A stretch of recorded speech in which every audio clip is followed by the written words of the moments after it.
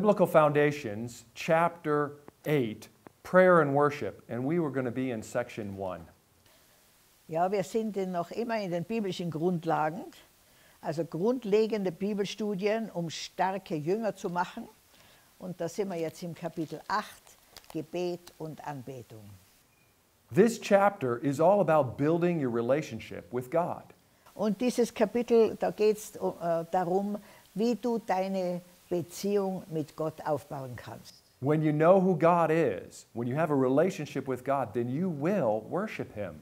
Wenn du wirklich Gott erkennst, wie er ist, dann willst du ihn anbeten. Prayer is all about communication with God. Gebet ist alles Verbindung mit Gott. The guiding verse of this chapter is James chapter 5, verse 16, and it says, "The prayer of a righteous man is powerful and effective." Und zwar sprechen wir jetzt hier von einem Mann, der wirklich weiß, wovon er redet, Jakobus 5,16. Da heißt es, das Gebet eines Gerechten vermag viel, wenn es ernstlich ist. Some translations say the effective or the fervent prayer of a righteous person. That means prayer that has some energy to it, one that is genuine. It produces much fruit. Ja, es geht hier um ein Gebet, das Energie hinter sich hat, also das wirklich von Herzen kommt, das ernsthaft gemeint ist, wo die Worte mit dem Herzen übereinstimmen. Our first section is personal prayer, talking with God one-on-one. Und der erste Abschnitt befasst sich mit persönlichem Gebet, diese 1:1 Beziehung. If you have your notes, follow with us and we'll see what it says. Und wenn du diese Unterlagen hast, dann folge mit uns, also lies mit uns und lies, was es hier sagt. Christianity is more than just religion. Christsein ist mehr als nur eine Religion. It's a relationship between God and man. Es ist eine Beziehung zwischen Gott und Mensch.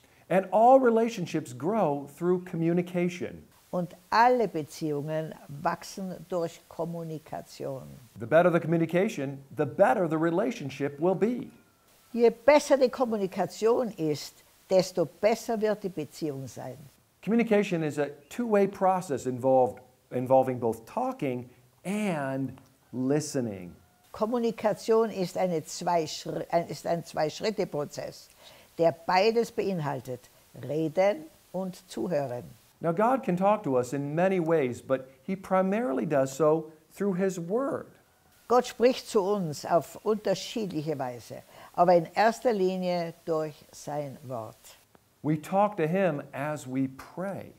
Und wir sprechen zu ihm oder mit ihm durch Gebet. And we listen to Him as we read the Bible. Und wir hören ihm zu, wenn wir die Bibel lesen. He listens to us when we pray, when we talk to Him.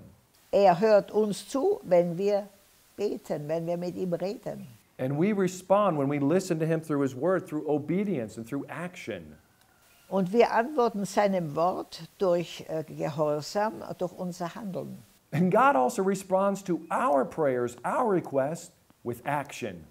Und auch Gott antwortet unsere Gebete durch seine Handlungen. By observing Jesus' prayer life, we can learn some important points. Und wenn wir das Gebetsleben von Jesus betrachten, dann können wir uns sehr wichtige Punkte da herausholen. We see two keys in Jesus' prayer life. We see a specific time and we see a specific place. Und wenn wir das Gebetsleben Jesus beobachten, dann sehen wir, dass er bestimmte Orte hatte und auch eine bestimmte Zeit des Gebetes. Remember, we're talking about private prayer time.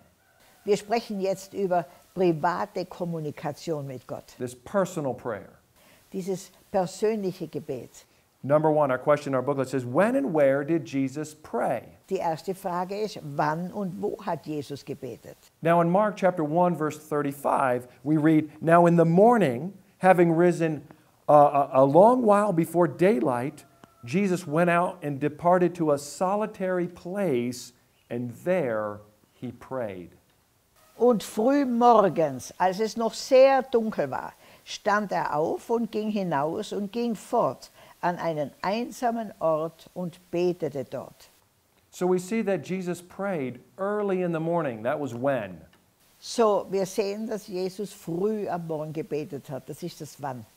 And he prayed in a private place. Und hat gebetet in Abgeschiedenheit, in einem sehr privaten Ort. He didn't want to be distracted. He didn't want anything to come and interfere with his time talking to his Father. Und wollte durch nichts abgelenkt werden in dieser Zeit der Zwiesprache mit seinem Vater. And our second question, it says, where do the hypocrites pray? And we read about that in Matthew 6:5. Und in Matthäus 6,5 lesen wir, wo die Scheinheiligen beten.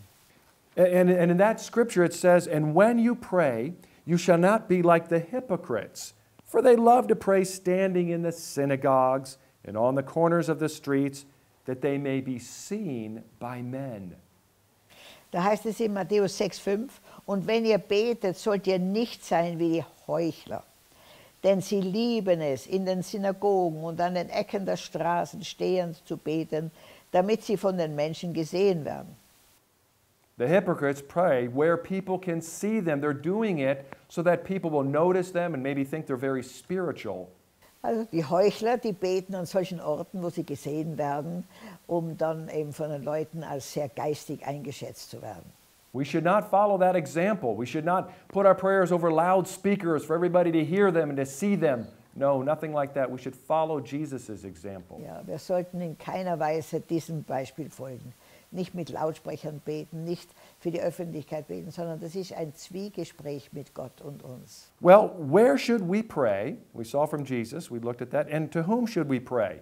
Und jetzt, wo sollen wir beten und wen sollen wir anbeten? Well, we get some good advice in Matthew chapter 6, in verse 6, 8, and 9. So im Matthäus-Evangelium 6, 7 und 8 bekommen wir hier guten Rat. In verse 6, we read in Matthew chapter 6, verse 6, when you pray, go into your room. And then it talks about shut the door and pray to your Father who is in the secret place. And your Father who sees in the secret will reward you openly. So in Matthäus 6,6 lesen wir, wenn du aber betest, so geh in deine Kammer. Und nachdem du deine Türe geschlossen hast, bete zu deinem Vater, der im Verborgenen ist. Und dein Vater, der im Verborgenen sieht, wird dir vergelten. Wenn ihr aber betet, sollt ihr nicht plappern wie die von den Nationen, denn sie meinen, dass sie ihres vielen Redens willens gehört werden. Again, we see the location here, the where being in a private place. Personal prayer being in a private place. Und hier sehen wir wieder, wo Jesus gebetet hat und wo uns sagt zu beten. Es ist in privater Abgeschiedenheit, in einem privaten Ort. And to whom are you praying? You are praying to your Father in heaven. You are praying to God. You're not praying for people. You're not praying for people to hear you, but for God to hear you. Und wenn du betest, dann betest du zu Gott. Du redest mit Gott, nicht mit Menschen.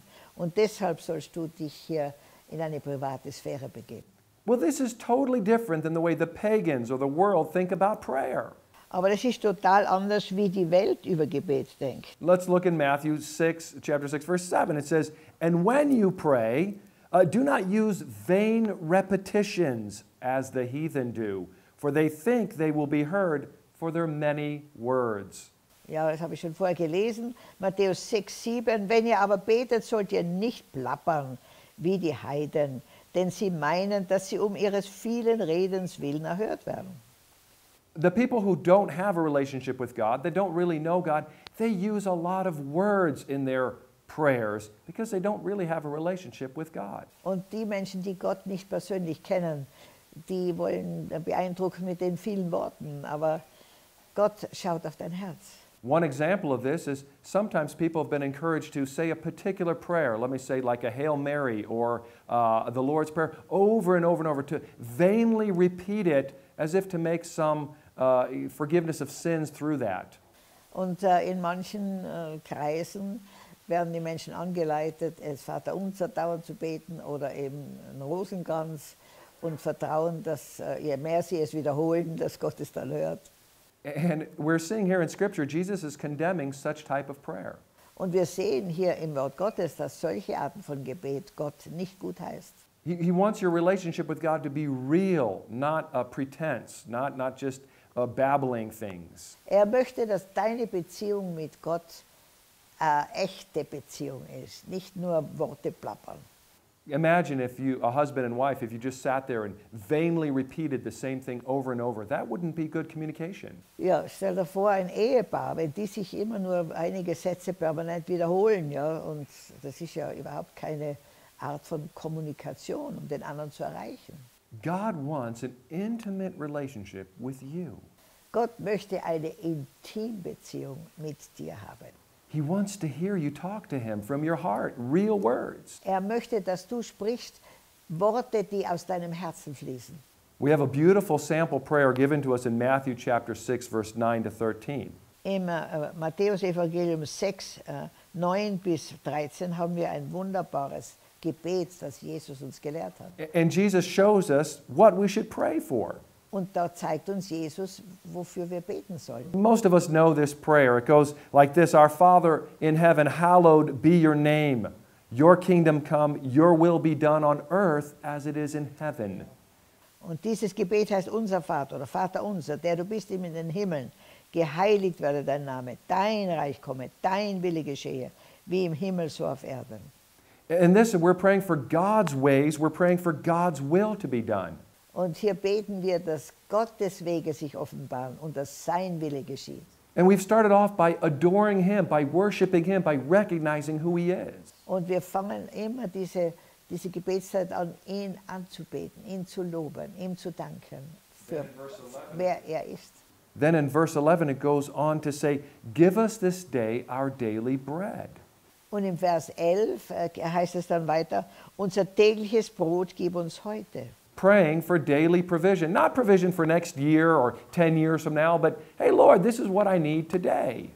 Ja, bitte fang nicht an zu beten für deine Versorgung in den nächsten 10 Jahren, sondern heute. Heute ist der wichtige Tag für dich. In verse 12, he says, And forgive us our debts as we forgive our debtors. Und im Vers 12 heißt es vom Kapitel Matthäus 6, und vergib uns unsere Schulden, wie auch wir unseren Schuldnern vergeben haben. That's restoring right relationships between the people around you and between your Father in heaven. Forgiveness does that. Und das spricht aus, dass wir eine geheilte Beziehung mit den Menschen in unserer Umgebung haben wollen oder sollen und in Frieden leben. In prayer, God can reveal to us those grudges and hidden things that we're holding or the areas we've messed up. Und im Gebet kann Gott uns sehr viel offenbaren, was wir im Herzen noch festhalten oder wo wir große Fehler gemacht haben. And it's so simple. Just ask your Father to forgive you as you forgive others. Und es ist so einfach. Bitte einfach den Vater, vergib uns unsere Schulden, wie wir auch unseren Schuldnern vergeben. And then he says, And do not lead us into temptation, but deliver us from the evil one. Und dann heißt es noch, und führe uns nicht in Versuchung, sondern errette uns von dem Bösen. And so the last part of this prayer, he's really asking for protection. He's praying that God would protect. Und der letzte Teil dieses Gebetes handelt sich um Schutz. Gott möchte dich beschützen und sollte dich beschützen. Now, I don't think that Jesus meant for us to just vainly repeat this prayer, but to take the essence of the prayer and the nature of the prayer and pray these types of things. Ja, ich glaube nicht, dass Jesus uns das jetzt gelehrt hat, dieses Gebet, um es permanent zu wiederholen, sondern dass wir uns mit den einzelnen Punkten identifizieren und dass sie in unserem Leben Realität werden. Okay, we see the key areas being God's wills and God's way to be manifest. Ja, wir sehen hier die Schlüsselpunkte. Gottes Wille, Gottes Wege sollen sich erfüllen. We see talking about provision, praying for provision. Und wir sehen, wie hier gebetet wird für tägliche Versorgung. Praying for forgiveness and right relationships. Und da sehen wir, wie gebetet wird um Vergebnis und geheilte Beziehungen. And then for protection. Und dann um Schutz. I have a question that I want to close this section out with you, and it is, are you satisfied with your prayer life, your personal prayer life? Ich habe jetzt eine persönliche Frage an dich. Bist du mit deinem persönlichen Gebetsleben zufrieden? Do you have specific time set aside for daily prayer? Hast du jeden Tag eine bestimmte Zeit, die du ganz alleine Gott widmest. And when is that? Und wann ist das? Do you have a private place for prayer? Hast du einen privaten Ort, wo du betest? And where is that? Und wo ist der? I encourage you, if your answers to those are not clear, you don't have a good answer for it, hey, make some changes in your life so that you will have personal prayer time. So, wenn das in deinem Leben noch nicht geschehen ist, dann nimm dir Zeit, um hier dein Gebetsleben mit den Ordnungen Gottes zu vereinbaren. Oh, Jesus is just waiting to hear from you and spend time, intimate time with you. Und Jesus wartet auf dich und möchte mit dir Intimzeit verbringen. Oh, when you get to know Jesus, you're going to love that time. Und wenn du wirklich Jesus kennenlernst, dann wirst du diese private Intimzeit mit Gott I encourage you, spend time with Jesus today and every day. Und ich vertraue, dass du anfängst, heute Zeit mit Jesus zu verbringen und jeden weiteren Tag deines Lebens.